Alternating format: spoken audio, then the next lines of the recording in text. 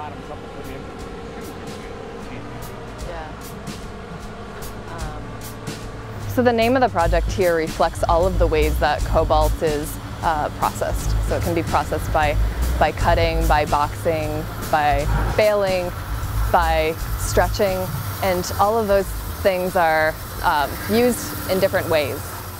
I was thinking about cobalt a lot, and I was so fascinated with how the colors used. So when cobalt is in chemical form and it's heated up to about 3,000 degrees, it can transform into this intense blue when it cools.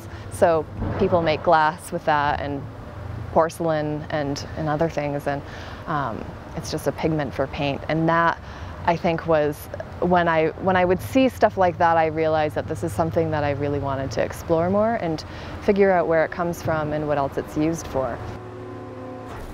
These are the many uses of cobalt, so you can see that they're used for permanent magnets, to salts, to glass and metal alloys, rechargeable batteries, nuclear power plants, jet engines. This is all the military equipment as it trickles down to here. And then you can think about the economics. So you can see how these two, economics and extraction, are inextricably linked, and you can see how how the economics just directly relates to what is being produced and what cobalt's being most used for. So these things, they start out here and then they just bring them in with machines and then they put them into the baler and just crush it down. They sort it first, so they have all the aluminum and all the steel and all the alloys separated, so because they're worth different amounts of money.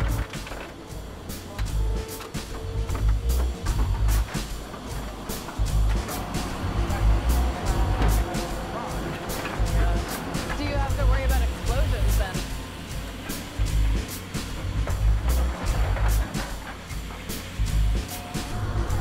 Bronze is actually copper, zinc, and tin.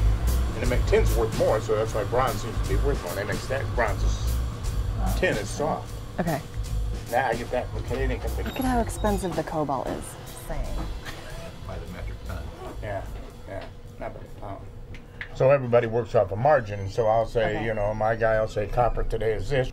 See, here's the brasses, and you start looking at the brasses down here, 70-30 rod. When I get to come to a place like this, I really think about how interconnected it is around the world and how this is like a symbol for a site of globalization. What we see is like some part in an object's life, and the object had a story behind it.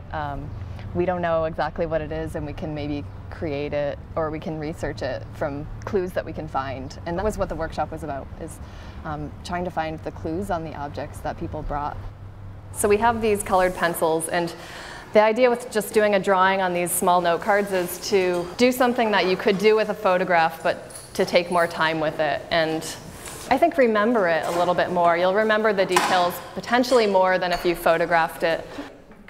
After you do a simple drawing, then I'm going to ask you to pass the drawing to your neighbor and tell your neighbor the story of the object, where you got it, how you got it, what it means to you. If it means absolutely nothing, then you have to be creative and make up a story. There can be some fiction too, that's okay. And then your neighbor will write down the story on the back of that card.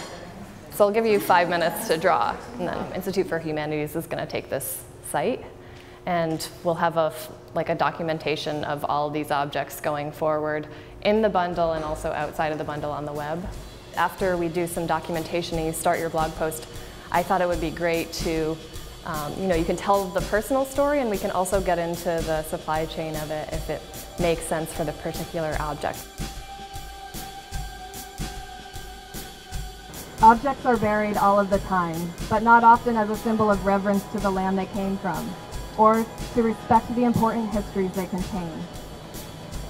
What stories do we want to tell through objects that are meaningful to us, or through those objects we may not see much meaning in, but they still contain it? What clues are we leaving behind for those who come after us? And in this regard, can we proclaim these to be gifts that we would also want to receive? Justice and sustainability both demand that we do not use more resources than we need.